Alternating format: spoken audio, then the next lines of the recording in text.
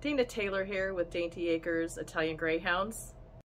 Here at Dainty Acres, we have morning and afternoon naps in elevated crates in the living room. I learned this hack quite by mistake one day when I was cleaning up the living room and noticed one of my difficult craters smiling at me from the crate I tossed up on a table. I definitely learned more from them than they ever learned from me. So since that day, I have made some improvements for safety, like including a padded ladder-backed chair to step up on and off of, and a rubber-backed mat for landing on the floor. Italian Greyhounds are notorious for broken bones. Broken legs and tails seem to be the #1 ER visit for IGs. This is because they are able to launch, and if you add their nervous speed, there's going to be a bad landing eventually. I could bubble wrap them, but knowing my dogs, they would chew that and end up choking. Italian Greyhounds love to please their people. They are hungry for respect, admiration, and trust with their humans. So I choose to use that hunger to train my dogs to do fun things the safe way. For example, I teach them how to properly load and unload the crate using the RAT technique. What is the RAT technique? I'm glad you asked. It's an acronym for respect, admiration, and trust.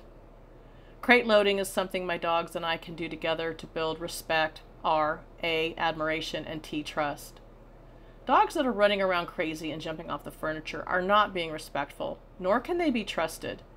It is just a matter of time before you scramble to find an ER vet and money to pay for it. We use the grooming stands and my ladder-back chairs to guide them to use the chair seat as a step up to the crate. They have been trained to load and unload safely into these elevated crates.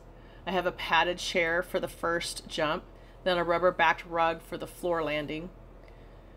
Teaching the dogs a verbal and a hand sign is helpful for other loading and unloading situations. I use the same command for loading into a crate as I do for passing through an open door. To a dog, they're both just the same. They're just a transition. When we travel, space is tight, and I have to stack crates. In the car, my dogs travel in crates, so they need to know how to travel in elevated crates. I train my dogs to load and unload their crates correctly. The crates for the vehicle require their cooperation. I need them to stand still and let me pick them up. We have a technique that works for us. It's the same verbal and hand sign I use for the show ring. I pinch my fingers together and cup my left hand so they walk into that, and they get a treat for doing so. Signs. So I have verbal and hand signs for a safe load into the car, onto the furniture, up to the grooming table, into the show ring, on the bed, passing through a door, moving to a pen, and even the crate. I use the same verbal and hand signs for all these because they are all the same thing to a dog. They are all just a transition from one place to another.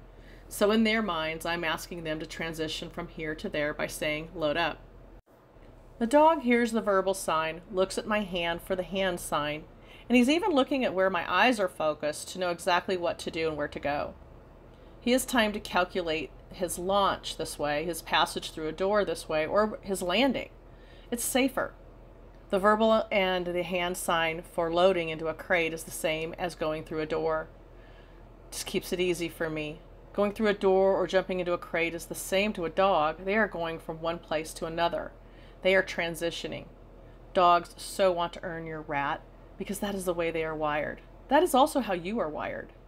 The hand sign I use is the motion of my hand and the palm of my hand facing the direction I want them to go.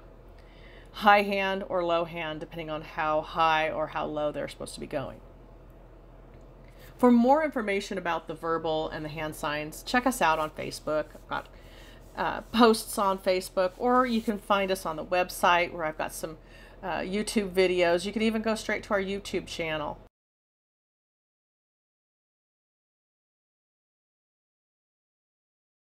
I give a treat when they are working on verbal and hand signs. I keep it fun with different things to see and touch. I make it rewarding by giving them what they want. My dogs all love bait. My Italian Greyhounds are not driven by bouncy balls or flying fishing rods. Mine are driven by food, so I can use anything that smells and is tasty. I like the H-E-B brand of mini burgers for dogs, but tasty dog food would work too.